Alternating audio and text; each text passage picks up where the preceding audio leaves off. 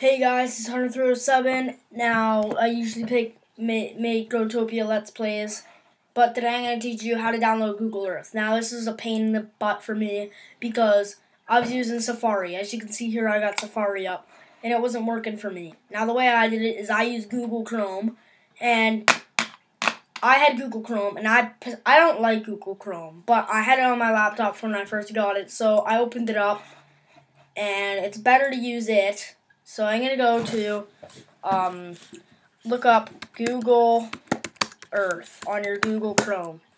Because for me it didn't work on Safari. It might work for you on your Safari, but it didn't work for me. So here's the Google Earth download. Now I'm going to click agree and download. And then it's going to say, okay, thank you, whatever. And down here in the bottom of your Google Earth, or if you're using Safari and if it works for you, it'll be up here in the downloads bar anyway. So this is going to take like 10 minutes, and I'll be right back to you.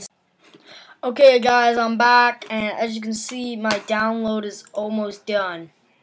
Here, where's my downloads? Right here. And it's right here, and it's almost done. Okay. 2 more millibytes in magic, and we've got it downloaded.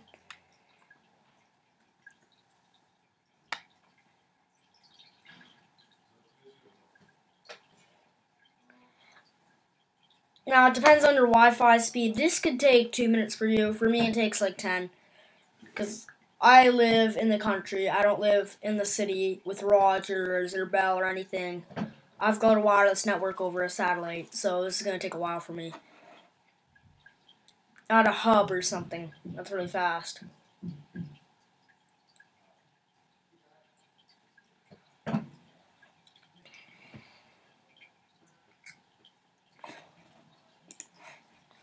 And we're almost done. 42.0. Up, almost there. 0.3, 0.4. Come on, come on. Alright.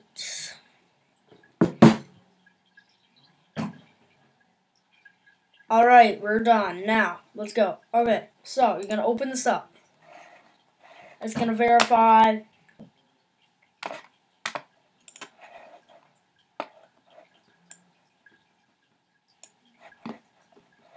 Here's your Google Earth. You can drag, don't use this. Do not use your Google plugin.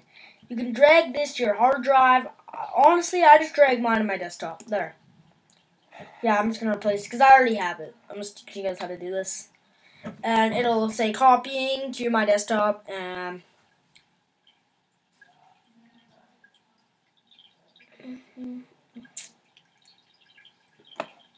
there. So now it's on your desktop, and this is how it works. I'm going to go into Google Chrome. I'm at Google Earth. I'm going to click open. It's going to say, if you want to open this, it's from the internet. Just say open, alright? It's just the easiest way to do this. So it opens up, and there's a really cool thing that I just learned with Google Earth. So I'm on the Earth right now. I'm going to search up Toronto. So I'm going to Toronto.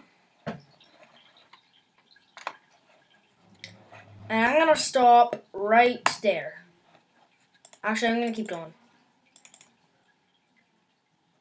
I'm going to turn this off. I don't like toolbar. Okay, you're going to go up to your tools, and then you're going to click Enter Flight Simulator. And that's the cool thing I just learned. You can fly it like an airplane right here. So you can pick your airplane, or you can take off from an airport.